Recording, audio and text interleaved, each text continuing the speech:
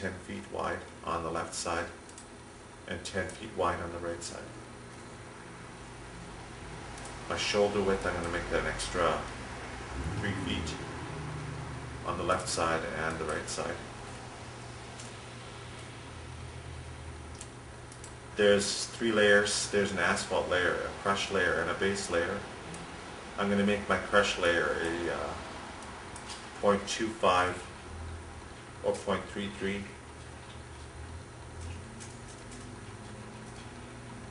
of a foot thick. My crush slope, which is this slope going down from the second layer to the third layer, I'm going to make that 2:1.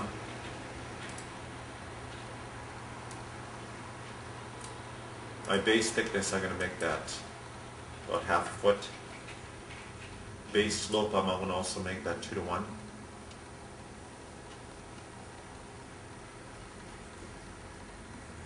And that's it for the roadway component. You can see what our roadway component looks like just by looking in this window right here.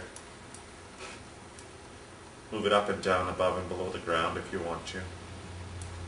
Now we can manipulate our ditch component. I'm going to make our ditch component go down to a point. So I'm going to make it 0 width on the left and the right side. Make it about 4 feet deep. Subgrade down. And make the inslope around 2:1 on both sides, left and right side. So that's the inslope right there. That purple area right there is the inslope. Now let's do our slope component. I'm going to actually get a different slope component. I'm going to use a newer one. Go into my slope components folder, copy and paste this one, and use it up in my rural pave template.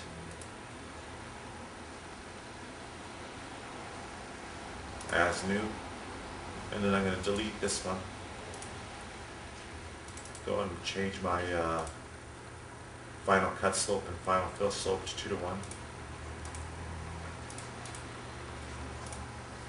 Notice that this component only deals with the left side.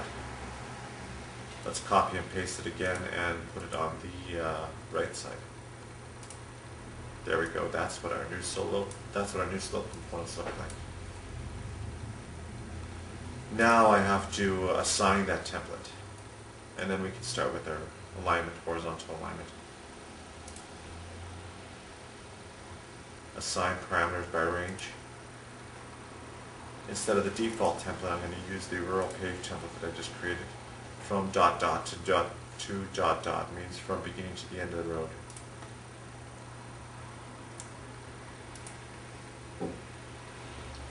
And now we're going to recalculate our road alignment.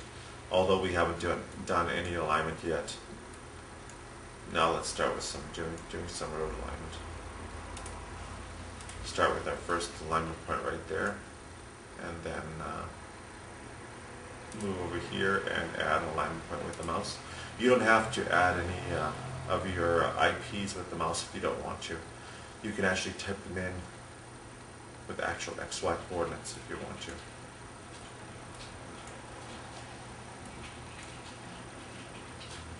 Move that IP a little bit up and put one more IP over here. And now let's add in our horizontal curves in our horizontal curve panel. Jump to the previous IP. I'm going to set it up as a circular curve. Type in a design speed. 40 miles per hour seems like a good design speed. You can see that we have a super elevation of 6 here. That is directly retrieved from AASHTO tables. We also have a side friction that has been retrieved from those same AASHTO tables. And our transition was coming from an AASHTO table. I'm going to turn that off. And I'm going to just type in my own transition. 50 feet. So what this means is transition takes about 50 feet from beginning and from the end of the curve to transition from from 0% super elevation to full 6% super elevation. And 2/3 of that transition, 0.667 of that transition occurs outside of our curve, and 1/3 occurs inside of our curve. That's what this number means, transition fraction. You could also use tables to put in a widening if you want to, or you could type in your own widening. In this case, I'm not going to put any kind of widening in.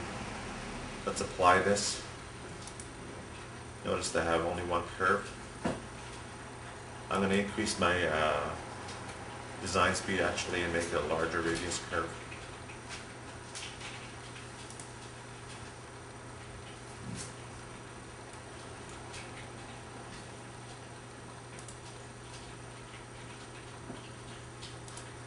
You can move your alignment around.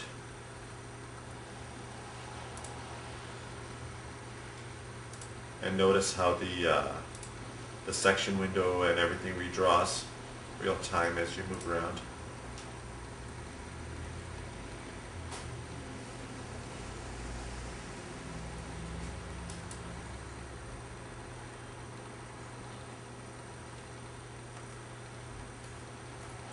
Increase the design speed a little bit more.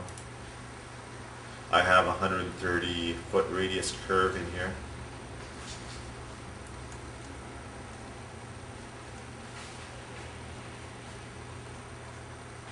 I'm going to auto-generate some extra cross-sections so my curve is drawn a little bit better than it is right now. I'm going to auto-generate cross-sections every 5 feet along this alignment.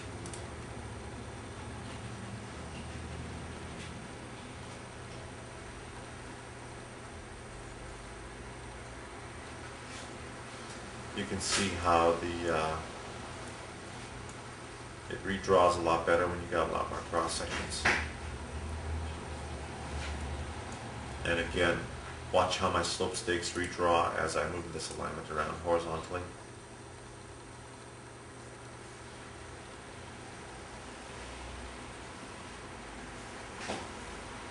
There's the new slope stakes redrawn in the plan window, and here's my new cross section. Current cross section is the one that you see here with the crosshairs. If you want to take a look at more cross sections, you can easily go through by pressing these buttons right here, and the software will jump from one cross section to the other.